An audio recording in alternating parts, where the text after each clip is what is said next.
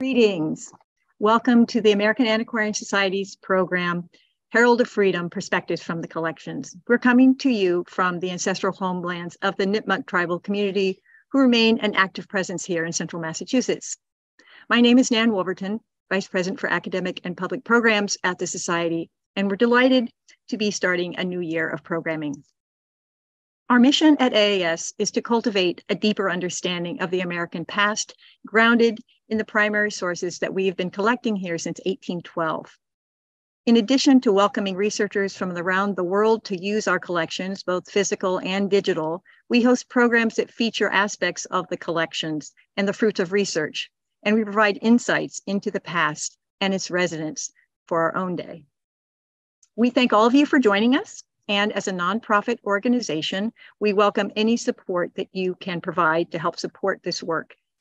And thank you very much. I am joined today by my colleagues, Amanda Condick, Program Coordinator, and Nate Fisk, Photographer and Media Producer. Amanda will be posting links and relevant information in the chat throughout the program, and Nate will be helping out with filming in our conservation lab, which you will see later on. We will have time for your questions and conversation later in the program, so please use the Q&A feature for your questions, and you can type those in at any point during the program. And know that this program is being recorded and will be available on our YouTube channel soon. In the interest of time, I'm going to introduce each of our speakers now, and then I will turn it over to them. And I'm going to start by introducing a special guest. We're very delighted to have Professor Nikki Taylor join us for today's program. Dr. Taylor is Professor of History and Chair of the Department at Howard University. She specializes in 19th century African-American history. Her subspecialties are in urban, African-American women, and intellectual history. She's currently completing her fourth monograph, Brooding Over Bloody Revenge, Enslaved Women, Wild Justice, and Lethal Resistance to Slavery. But it's Professor Taylor's second book, America's First Black Socialist, The Radical Life of Peter H. Clark, published by the University of Kentucky Press in 2013, that she will be speaking about today, given that Clark was the publisher of the Herald of Freedom. Dr. Taylor was elected to AAS membership in 2022. We're also fortunate to have with us Professor Derrick Spires. Derrick Spires is Associate Professor of Literatures in English and affiliate faculty in American Studies, Visual Studies, and Media Studies at Cornell University. He specializes in early African-American and American print culture, citizenship practices, and African-American intellectual history. His first book, The Practice of Citizenship, Black Politics and Print Culture in Early United States, published by the University of Pennsylvania Press in 2019, won the Modern Language Association Prize for First Book and the Bibliographical Society St. Louis Mercantile Library Prize. Dr. Spires was elected to AAS membership in 2020 and is a member of the AAS Board of Directors. And I'll just note that Dr. Spires and Dr. Benjamin Fagan, who's Associate Professor of English at Auburn University, co-led last year a summer seminar in the program for the history of book and American culture here at AAS. That seminar was titled Black Print, Black Activism, and Black Study, and they taught the Herald of Freedom during that course. And this July, they will co-lead a similar seminar for Rare Book School that will be here at the American Antiquarian Society, and that course is titled African-American Print Cultures in the 19th Century. And you can find a link to a course description for that course in the chat. Also speaking this afternoon will be Eclair Morton. She's a graduate fellow in paper conservation and a dual master's and MS candidate at the Garment Art Conservation Department at the State University of New York at Buffalo. She was a summer 2022 conservation intern at the AAS, where she worked on the Herald of Freedom and 3 18th century broadsides. Eclair previously held fellowships at the Museum of Modern Art and is in private practice in New York. Vincent Golden is a curator of newspapers and periodicals at AAS, and he's been with us for 20 years. He provides reference service to the collection as well as building and improving access to it. Vince also works with our other curators towards collection development and coordination of multi-collection projects. Vince was unexpectedly unexpectedly called out of town this week, so he's unable to join us in person, but we did manage to get a short video of him talking about the Herald. So we're going to start this afternoon's program with that short video.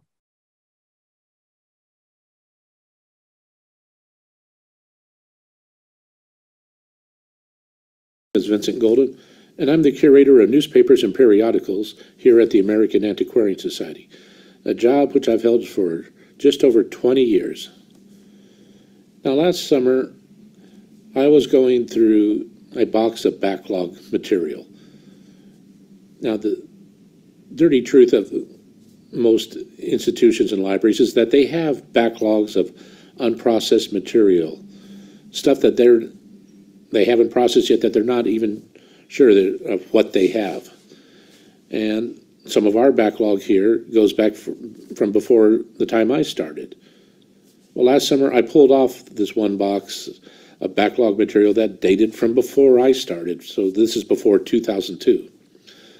I opened it up and started going through the newspapers in it, and they were in rough shape. And there was 2 issues of the Herald of Freedom from Cincinnati from 1855 that were in rough shape.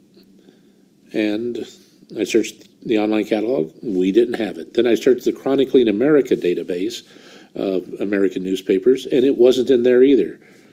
Now this becomes interesting because apparently this is an unknown paper. Nobody has it.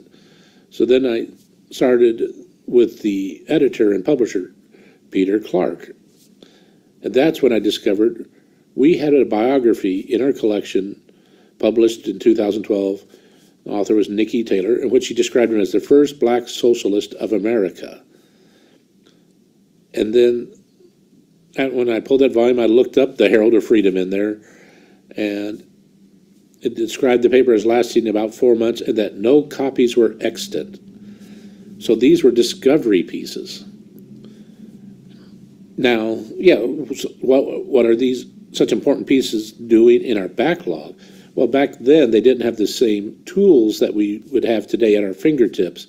It would have been much harder for someone working through that box to just bring up all this information. They would have had to go to the shelves. They would have had to do more digging. And considering the condition of these, they're probably looking at time versus possible results versus what else they had to do. So that might have been the reason why they were still on the shelf. Anyway, so here are 2 issues of a very important African-American newspaper published in Cincinnati in June of 1855. They have to be issue number 1 and issue number 3. Issue 1 had been folded up and was badly soiled on one of the panels. Issue number 3 had actually separated into 3 pieces along folds. Not only was this important paper, we took it to conservation, and they have spent a lot of time cleaning the papers, mending the tears, and trying to make them stable, presentable, and usable. And that is one of the things that will be discussed tonight. But this is just an amazing paper, an amazing find, and one of my jobs is acquisitions, building the collection. A collection that is stagnant dies over time. You want to build it, and this happens to be a very exciting find that definitely enhances the collection.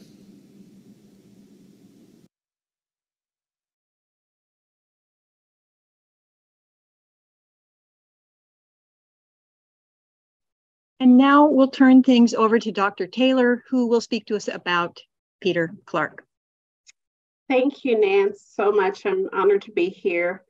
And I should say, in the chorus of voices of African Americans in the 19th century, one has been muted for far too long, and that is the voice of Peter Humphreys Clark of Cincinnati, who was a man with unfaltering commitment to the advancement of his race, his community, through his work for abolition, access to education, and also political empowerment.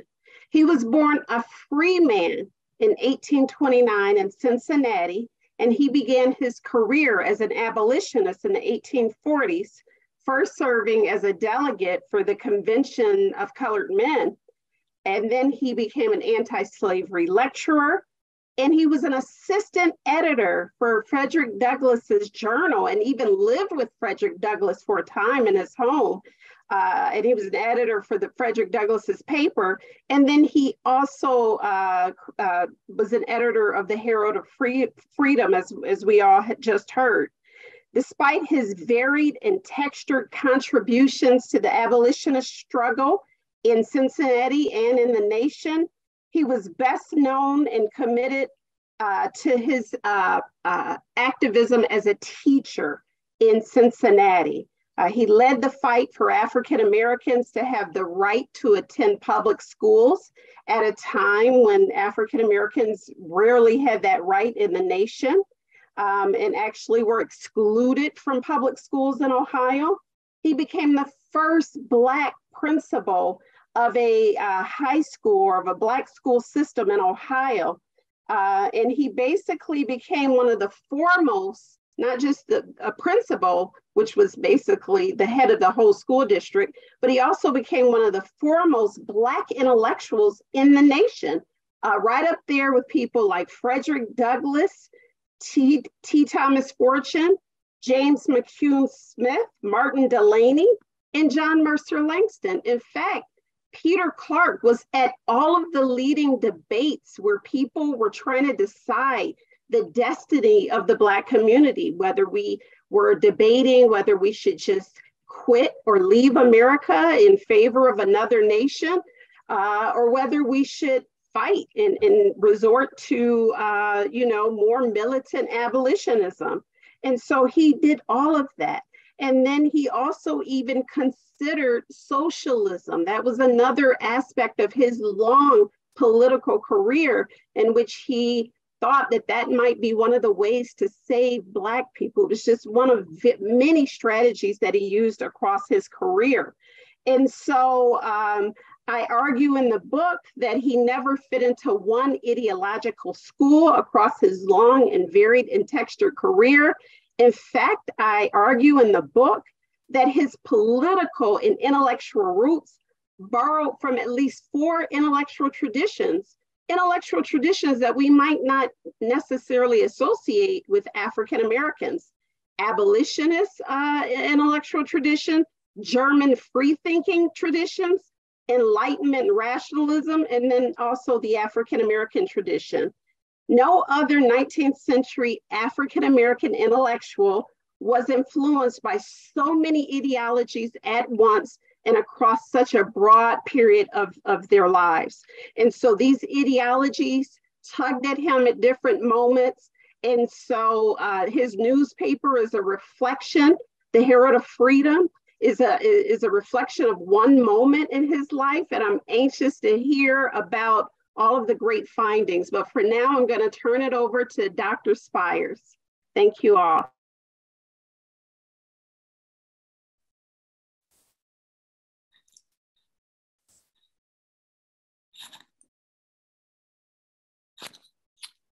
All right.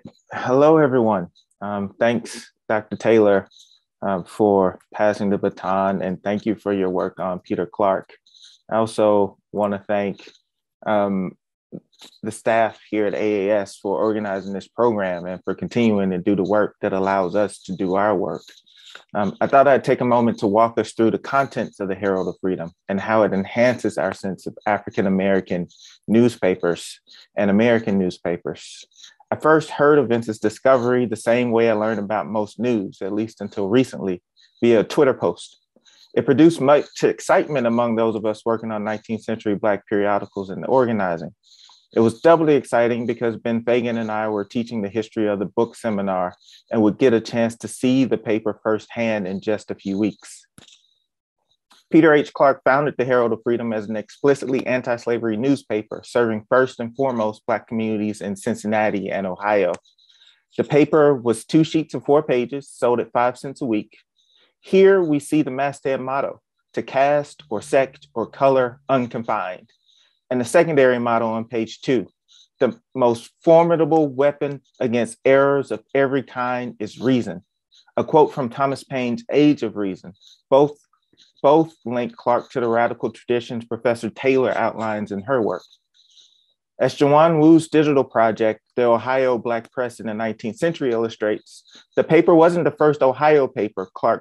Clark's immediate predecessor, William Howard Day's Alien American, published from 1853 to 1854 out of Cleveland, was a ready model and a cautionary tale.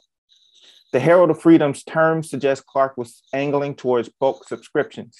He issued a call for agents that also suggests he was hoping to foster a more horizontal relationship in which motivated subscription agents near railroad lines would take the initiative to buy papers in bulk at a discount and take advantage of the offer to, quote, retain 1 cent for every copy delivered to support paying a boy for the trouble of circulating the paper.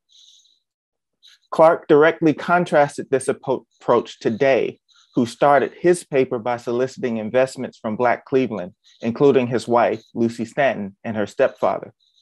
Clark's perspective suggests that the fate of Day's paper taught him that using the credit system, quote, is utter folly and ruin. The Herald of Freedom entered a Black press tradition and a Black self-publishing tradition, most famously articulated in the first editorial of Freedom's Journal, issued in 1827. We wish to plead our own cause. Too long have others spoken for us. Unlike the editors of early papers like Freedom's Journal and Colored American, who contended with the absence of a history of Black newspapers, Clark now had to contend with the history of Black newspapers starting and folding, not unlike most other papers, and a dispersed national Black press of multiple papers, from Frederick Douglass's paper to Mary Ann Shadd's Provincial Freeman. As Clark proclaims in his salutatory, "Another colored man's newspaper," exclaims the reader. What? Are they not sufficiently convinced by the failures of the past that a paper cannot be sustained? Are there no vacant straitjackets for these madmen? End quote. What does it mean to write oneself into a history of the Black press and newspapers? What does it mean to not be the first?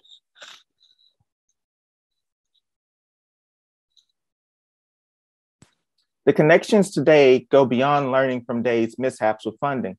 Clark seems to be working actively against the recent memory of the cultural challenges they faced, responding implicitly to Day's confrontation with Horace Greeley, then editor of the New York Tribune, who complained that the African Americans only needed one paper, and that paper needed only be an anti-slavery organ. Greeley went a step further. In a May 1853 editorial, he characterized Black editors as novices propped up by well-meaning but naive white benefactors. While Day responded to Greeley in real time through the Alien American, Clark clearly felt an ongoing need to address Greeley and his ilk through his own pages. Quote, Greeley of the New York Tribune thinks it will require all the intellect of the colored men of the states concentrated to make a good newspaper. Rather a large idea of journalism, Mr. Tribune.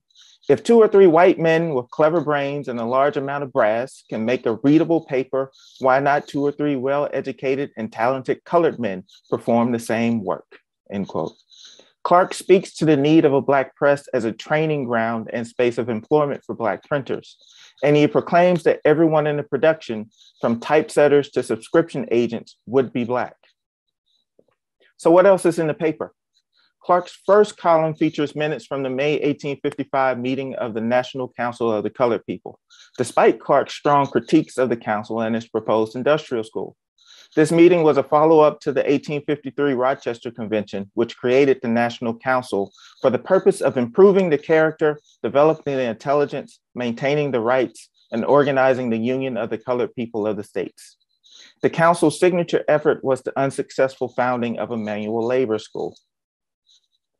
Like other papers, Herald of Freedom also included poetry and fiction.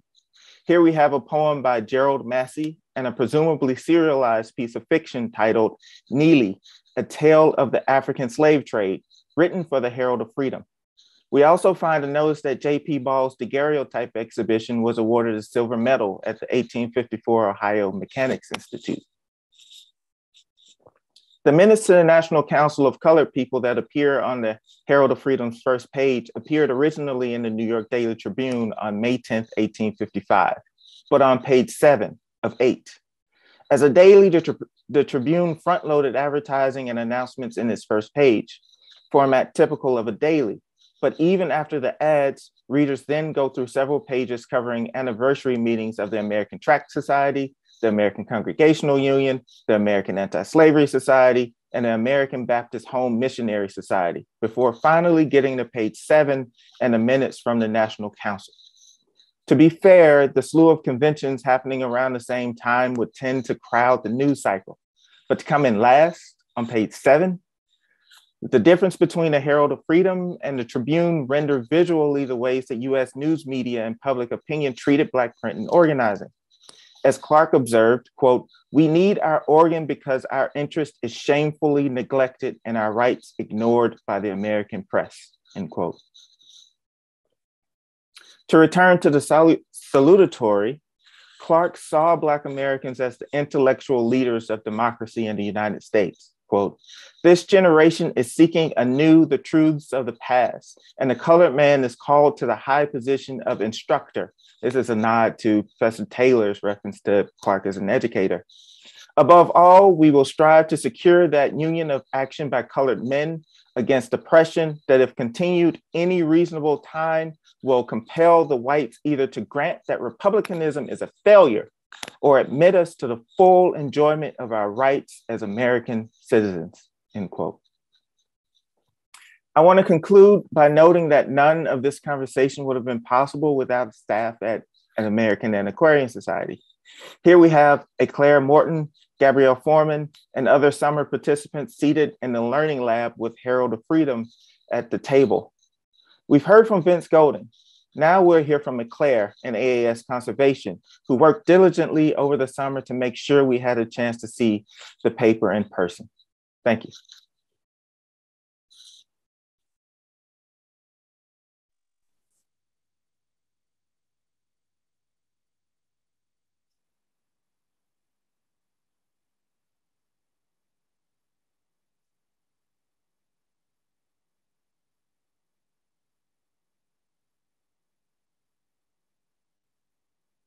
Hi, thank you, Dr. Spires.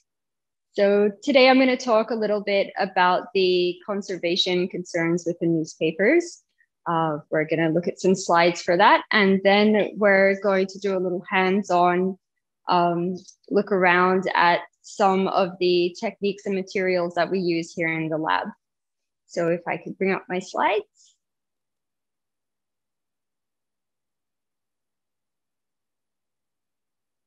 Okay. So as Vincent mentioned at the beginning, issue 3 was in multiple parts, and it was torn along where it had been creased. And those tears were really tattered, and there were fragments of text just holding on very vicariously.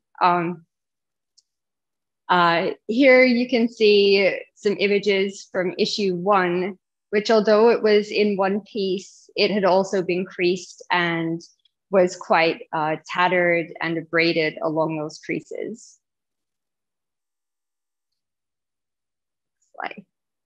Both the papers had quite a lot of soiling and surface dirt. A lot of this was a really fine particulate soot. The bottom images on the screen show that there was also a sort of greasy substance that was obscuring some of the text. Slide. And then another issue was that the papers were overall slightly yellowed. And then on some of the edges, they were very yellowed and quite brittle. And what's actually happening here is a process called acidification and oxidation. So on a molecular level, paper is actually made up of tiny chains of polymers. And when exposed to sunlight or types of acid, these polymer chains break down. And this can make the paper yellow or make it very brittle.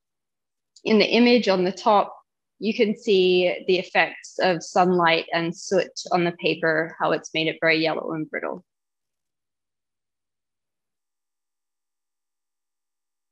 So our treatment steps, firstly, we surface cleaned the papers. And this was a really delicate process because, especially on the tattered edges, they were so fragile. And cleaning both papers took about 4 days. And then next, we washed the papers in deionized water. And you can see in this image how the water is quite yellow. And so what this does when we wash is any of the degraded polymer chains, the broken links of the polymer chains, are rinsed out of the paper. So that's why the water is turned a little bit yellow. And this helps rid the paper of the degradation products. And then we added an alkaline to the water baths, and this deacidifies the paper and adds an alkaline sort of buffer, an alkaline reserve. And this helps to prevent further acidification in the future. And then after the pieces had been put under felts and weights to dry flat, the long process of mending began. And this took many days. Since newspapers have very small print on both sides, it's pretty impossible to sort of hide mending strips. So we use really, really thin tissue, which I'll show you in a second, so that it doesn't obscure the text. Here you can see before and after shots of issue 1. And on both of the newspapers, the soot was successfully removed and the stains were reduced. Unfolding the creases revealed more of the text, and mending the tears and abraded areas stabilized the paper and made it more easy to handle. And here's an image of issue 3 before and after. So issue 3 is now back in one piece, and all of the small fragments along the edges have been secured. My favorite part of working with issue 3 was going along the torn edges and slowly unfurling sort of tangled pieces of text and gaining more text and therefore knowledge in the process. Hardly any text was lost, luckily. Issue 1 is almost completely intact, and there were only a few words missing where it had become abraded along the creases. Issue 3 had a few lines of text missing along that center tear, but is almost completely intact. So now, if we switch back to Nate on the camera, and if you'd like to join me, we're going to have a little look at some of the materials that we use here in the lab. So over here, this is where we do our surface cleaning. And you can see there are some documents that are a little dirty. So this is called soot sponge. And it very gently just removes the surface dirt from the paper. This is a very forgiving paper.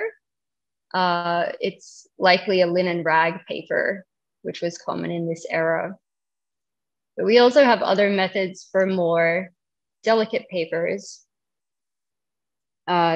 This paper here is actually the New Orleans Tribune, and it's a really delicate paper. Being stored in New Orleans for most of its life, it's gone through cycles of humidification, which can be quite damaging to the paper. For this one, it would be very, very gentle. This is actually a type of cosmetic sponge that has no additives, and these are quite gentle to remove any surface grime. We also occasionally use what looks like Parmesan cheese, but is not. This is grated eraser crumbs, and we use this by putting it on the surface of the paper and just gently sort of massaging it. And it removes surface dirt, which you'll see if you compare the used crumbs to the fresh crumbs. they slowly get darker as they pick up the dust. So next, over here, this scares people sometimes because you think that paper and water is not a very good mix, and it's probably not a good idea, but this is a very common treatment in paper conservation to bathe the papers. And this is a very acidified newspaper. So in the bath, it's rinsing out those degradation products and getting some of that yellow coloring out. If I place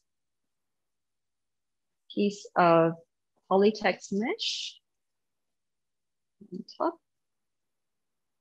so that we can handle the paper a little bit, you can see that if we sort of press the paper, all of the yellow coming out around it. So it's just sort of leaching out all of the degradation products from the paper, which is quite satisfying. So this will go through a few more baths and will hopefully help to stabilize the paper. If we step over here, I can show you some of the tissues that we use for mending. So these tissues are usually from Japan. They're often handmade, and they're made with fibers from mulberry trees, which are really long and strong fiber for their weight. You can see that it's almost like a cobweb. And so when we use it to mend printed items with text, it can sit on top of the text and the text will remain visible beneath. And this is what we used for most of the mends for the Herald of Freedom, so that the text was still visible. Other areas that don't have text, you might use a slightly thicker tissue to give the paper a little more strength. And if there's a loss in the paper, we can create a fill with a slightly thicker tissue. And here are the heralds. You can see some of the fills in here. They're pretty hard to see, which is a good sign. There's still a bit of surface staining, but they're in much better condition and are much more stable to handle. And hopefully researchers will be able to read them soon.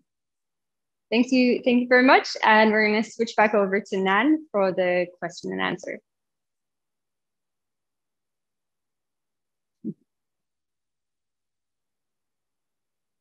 Great. There we go. Thank you all for your great perspectives. This has been really fun to learn more about the Herald of Freedom. We have a good amount of time for questions from the audience, comments from all of you who presented. So really looking forward to follow up. And questions are already starting to come in. And I think a nice one to kind of follow up from what Eclair was presenting is one from Cheryl Thurber, who wonders how many issues of the paper were released and how many have survived. So I wonder if either Derrick or Nikki, if you'd like to respond to that. Well, I don't know if Derrick knows, but in my research, I think the paper failed after like 5 months. What did you find, Derrick? I'm about the same, and full confession, part of what I know comes from your work and Vince in combination. So about 4 or 5 months, which isn't terribly unusual for a newspaper in the United States. They were popping up all over the place and failing all over the place. And the amount of reprinting the Herald of Freedom received across other papers suggests that it was more of a financial issue than the sense that it wasn't seen by his peers as an important issue. You could try to do the math on like a paper every week over 4 months, but it's not a given that he issued a paper every week either, given the financial constraints. I wonder if both of you might, that is Dr. Taylor and Dr. Spires, could just say something about your response when you learned that that these issues had been uncovered here? I know, I think, Dr. Taylor, that Vince had reached out to you to let you know if I remember his saying. Is that correct? Yeah, it just I I was stunned. I couldn't believe it. I was happy, elated, but also heartbroken that the book had already been out a decade, and I had turned over every stone. The person I inherited the project from, Walter Hertz, rest his soul, had also turned over every rock and stone because Peter Clark left no papers anywhere. And I mean, the things that we found have been scattered across many different archives, estate sales here and there. And so imagine my surprise that somebody found this. I couldn't believe it at first. I said, is this real? And so I'm really excited. I wonder what else you guys have, to be honest. Yeah, you never know what's going to show up. Yes. Derrick, do you want to comment on that? Because you made good use of it during the seminar last summer, right? Yeah, the first response was so cool. And a reminder that no matter how much we know about Black print, we're still just on the tip of the iceberg.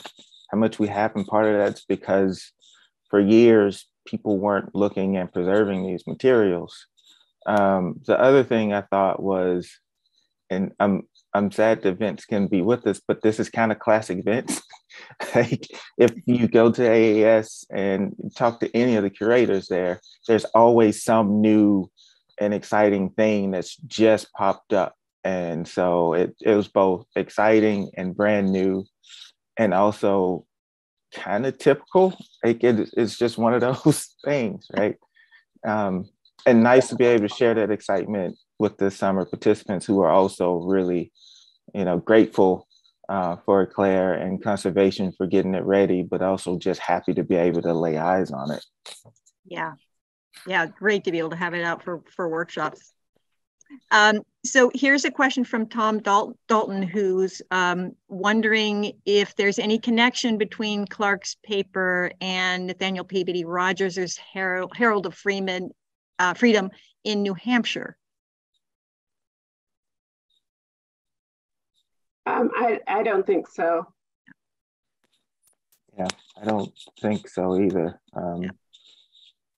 Clark, if there were, I think Clark would have mentioned it in those early mission statements, and it's slightly a bit before Clark's time and outside of his region. Mm-hmm. Mm-hmm. Yeah, thank you. Here's a question that I think Eclair may be able to address from David Colglazier. He is wondering if you scan fragile printed sheets to preserve their condition in an image and record the content via machine reading.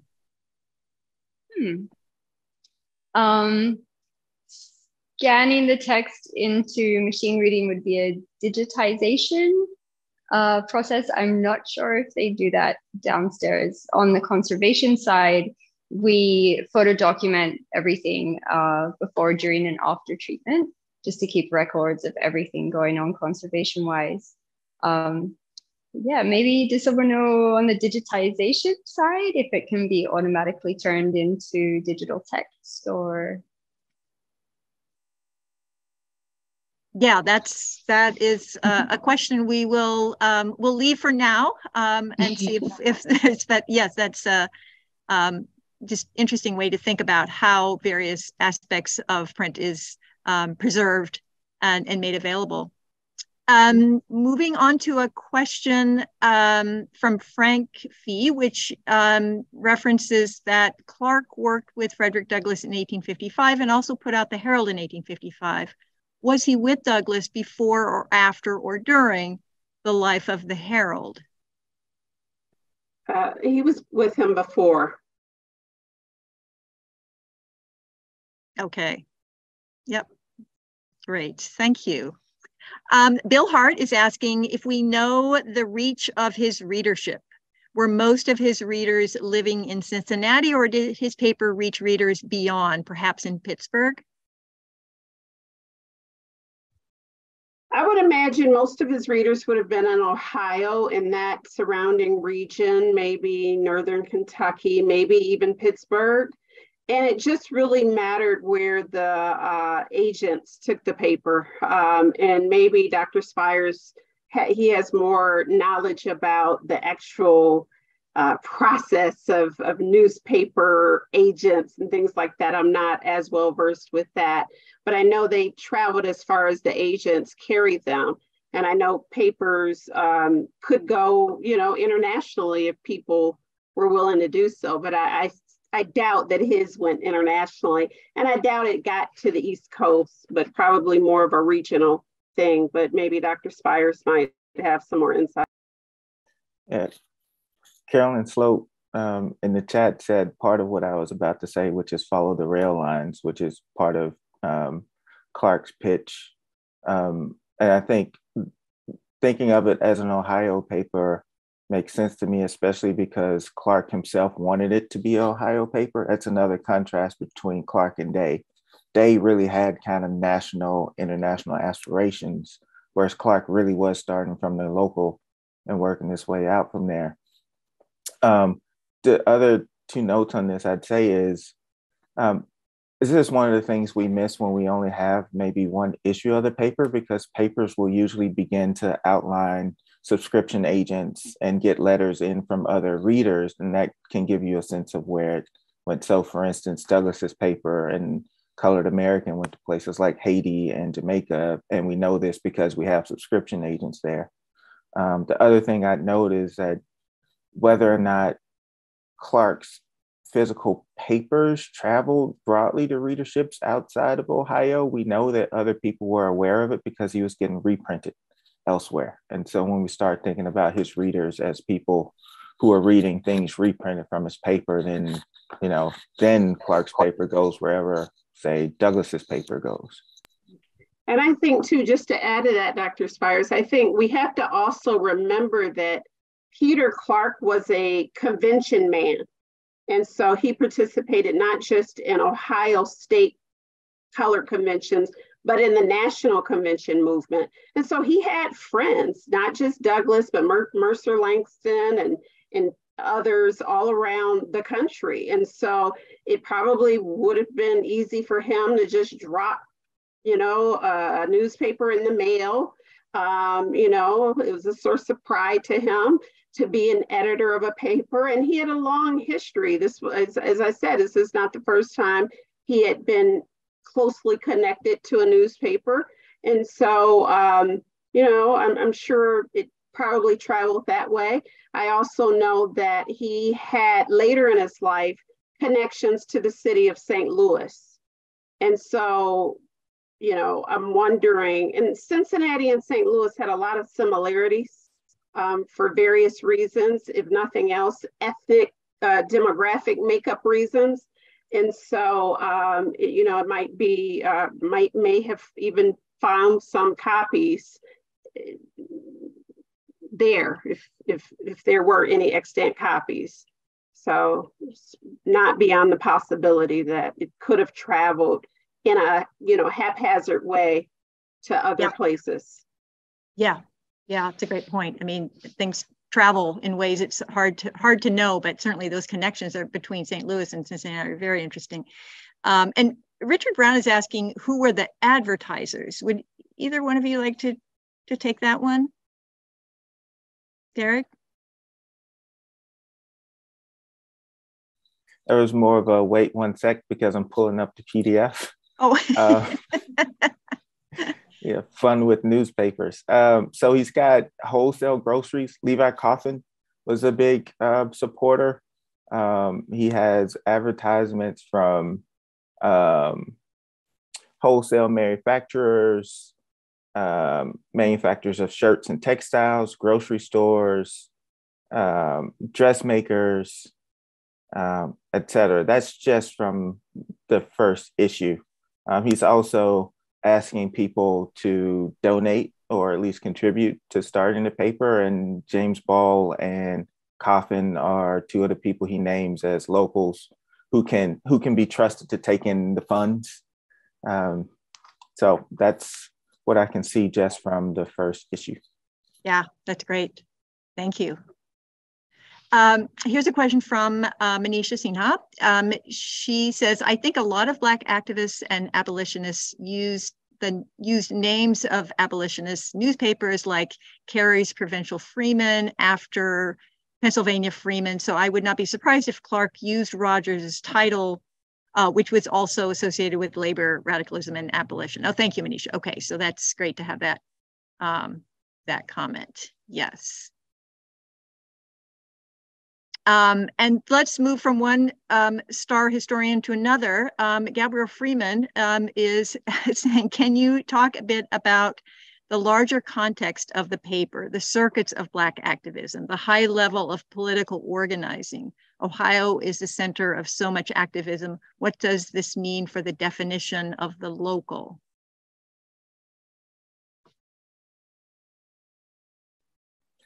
That's a great question. I'll just start by noting that, you know, white riots in Cincinnati were one of the principal inciting incidents of the National Color Convention movement in the 1830s. And Clark would have been all of 3 or 4 years old at that time. One. So he was born into it, right? His life tracks with the Color Conventions movement, and Ohio was among, if not the first state to have a state convention movement starting in the 1830s. And his paper, along with William Howard Day's paper and other Ohio papers, were intimately connected to that movement. Clark himself attended the national conventions across Ohio and Pennsylvania. He was at the Philadelphia Convention, Rochester Convention. He was at he was present for the founding of the Radical Republican Party, not mistaken. I'll leave Dr. Taylor to talk about that. One of the other things I learned from your book, in part. But what that means, to go back to what Dr. Taylor said earlier about the newspaper, is that even though Clark pitched the paper as a local Ohio paper, he pitched it in the context of a larger national and international Black activist movement. And he and other Black Ohioans in particular were in tension with folks like Frederick Douglass, who wanted Frederick Douglass's paper to be the national paper. And they would argue, well, Ohio is a very different space from, say, New York State. And we need press newspapers to speak to the specificity of what's happening in Black Ohio to get a real sense of sort of how to make a national movement work. And even to burrow down further, Black Ohio is different from Black Cleveland, right? That proximity to Canada versus proximity to the South, that's huge, right? And so even in setting himself, contrasting what his paper is doing and what Day's paper is doing speaks to both the complexity of Black activism at any level, but also the wide range of concerns and ways of getting at these problems. Thank you, Dr. Spires. I think you do an excellent job. I think historians and scholars have pretty much largely ignored the political activism and the complexity in Ohio. I mean, I started this conversation with my book, Frontiers of Freedom, continued it with this one and my third one, and it was very complex. Ohio never had slavery legally on its soil, so that meant that it was a very relatively large free Black communities in Columbus, Cincinnati, Dayton, and Cleveland, and Columbus. And these, they were fairly educated in terms of, you know, they had very early on very strong private schools that people from all around the country were sending their children to be educated in Cincinnati's public schools. So they're free, they're very well educated, they're politically astute. Peter Clark was one of the earliest Black people to really advocate political independence from the mainstream political parties, the kind of bipartisan system. He says, maybe we should try political independence. And he spoke of that with the Chillicothe movement that I talk about in maybe books 1 and 2. I can't remember. They're all blurring together at this point. But and so it's a lot of complexity. And at the center of all of this is a struggle for Black citizenship. They understood that the struggle for abolition was inextricably linked to the struggle for Black citizenship. So they never separated those things in Ohio. Well, thank you. Thank you both. Let's bring in Eclair just a bit here. Eclair, I wondered if you would be willing to just say a few words about what it was like for you to work on this object, because as a conservator, it must be, well, one would imagine that it might be a little bit nerve-wracking to work on such a document that is so rare. And maybe you just put that out of your mind when you do this kind of work. But could you share what that experience was like for you? Definitely nerve-wracking, yeah. As the only known copy, for sure. It really put a lot of it. I mean, every document is important, but saving every tiny little piece of text when it was so tattered was a job, but yeah, it's so important. And it was great to be at AAS. I actually read part of Dr. Taylor's biography and got to sit in on some of the seminar sessions and learn more about Peter Clark. So yeah, it was a really great experience. Great, thank you. I'm going to take the initiative here and ask our Vice President for Collections, Lauren Hughes, who happens to be in the room here, and not to put her on the spot, but when you have a curator at hand, you always like to call on her. So Lauren Hughes, our Vice President for Collections, because we have some questions here about if we have a record about how this paper came into collections, which Vince addressed a little bit, I think, but also if there are routine channels in the library world to advertise the presence of a paper like this and to seek additional issues. Would you like to speak about that? I'll get out of the way and you can come right in here.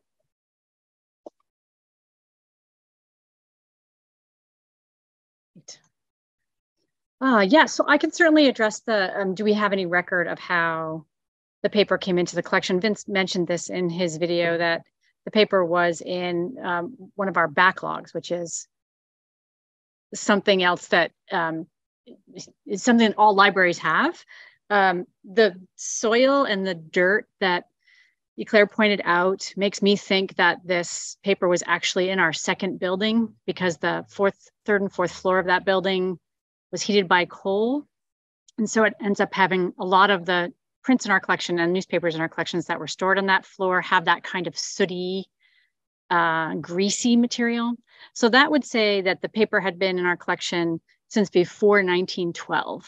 And in that period, libraries and museums did not take good notes about when material came in. Particularly a paper like this, where there were 2 issues folded. It was not a big giant bound volume that was screaming out, take care of me, take care of me. These were things that could be tucked into a box and dealt with later. We also have to remember that there was no Google before 1912. So when the paper was looked at that time when it came in, it wasn't listed in any of the bibliographies. There was no way to kind of understand what they were looking at. They couldn't just put in the title and find it the way Vince was able to do, looking through his sources. So we don't have a record. We don't have like an acquisitions file or anything like that on the paper because of the time period in which it came in. The other question was about what are the networks like for libraries? And libraries are really good at this. So we are built to talk to each other. If you've ever done an interlibrary loan request from your local public library, suddenly you're getting a book from the other side of your state that is networked in. So the fact that the paper is now in our catalog means that it's available via something called OCLC, which is a large national network. So anyone looking for the paper who typed into WorldCat, which is the OCLC work interface, which is something that students learn to use in school, and people who are doing research tend to trip onto in the internet, we'll find it and we'll see it there. We've also done, there was a blog post I think that Amanda put in the chat. So there's a post on our website, which does get picked up by Google. While you guys were all talking, I was like, geez, when did the last issue get it? I think it was November of 1855. And I'm Googling and up comes, Nikki Taylor's book, the blog post that was written during the seminar. So the networking, it definitely is happening and will continue. Back to Nan. Thank you. Thanks so much, Lauren. Always good to have curatorial expertise in the room. So we're getting close to the end of our time, but we have, let's see, another question here from Frank Fee about Douglas Garrison and some other anti-slavery editors were supported in no way by women's anti-slavery organizations. Did Clark have support from any similar organizations? Was Clark's largely Ohio focus, did it preclude some resources that more nationally focused publications enjoyed? Any response? I don't, he wasn't really that great on women, and I don't mention any support that he got from women. Not that he was anti-woman, I just didn't find any sources. We're limited by the sources that we find, but it's a great question about the community in that area that supported him. And I think, and what was the second part of that question, Ann? Was Clark's, his largely Ohio focus, did that preclude some resources that more nationally focused publications enjoyed? Well, he had a national outlook. He just resided in Ohio, but he had a national focus. Like he was a leading voice of the Great Railroad Strike of 1877. I just didn't mention that here. He had very strong views about Reconstruction. I just didn't have a chance to share that here. He had very strong views about integration. And I just didn't share that here. That is all in my larger biography of him. Very shocking views, which you would not expect. And that's the beauty of being able to write a biography, is that you can position the person in their own local community while also looking out into a national, placing them in the national context. And so, I don't want to say he was just this small myopic person that only was a local guy. He was a local guy who acted nationally. And so I want to make sure I emphasize that. Yes, thank you. Yeah, go ahead, Derrick. Just add a little bit to this, especially on the front of Ohio. And I don't know how much Clark would have been able to plug into these things, but there were sufficient resources in Ohio, just Ohio, to sustain a paper. Ohio State had a pretty robust Black convention movement that was running since the 1830s. They had a pretty robust anti-slavery organization that affiliated with the national orgs, and they had a pretty strong Black middle class.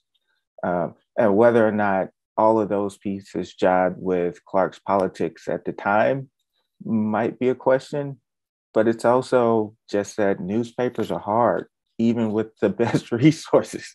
William Howard Day, both financially and physically, just couldn't sustain the alien American. But just on sort of in the abstract, he would have had the resources. He could have potentially had the resources, even if he were confined to Ohio, which he wasn't, but even if he were.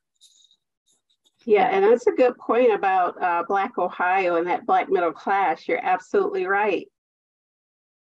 Yeah, and certainly it is a much larger and richer story. And I believe there was a link in the chat to Dr. Taylor's book. So if you'd like to learn more about that rich story, do take a look at that. It's a great book. We are out of time, but I want to take just a minute to let you know about some upcoming programs before I thank all of our participants and our speakers today. do go to our website to look at our upcoming programs. Next month, we will have on February 2nd, Martha Jones will be speaking about Vanguard, her book Vanguard, and Manisha Sinha will be moderating that talk. And then later on in February, on the 23rd, Tara Bynum will be speaking about her new book, Reading Pleasures. So we very much look ahead and look forward to those two virtual programs right here. You can register for those on our website. Thank you to all of our wonderful speakers. We really appreciate your expertise. And thank you to our attendees for joining us today. Thank you and have a good evening.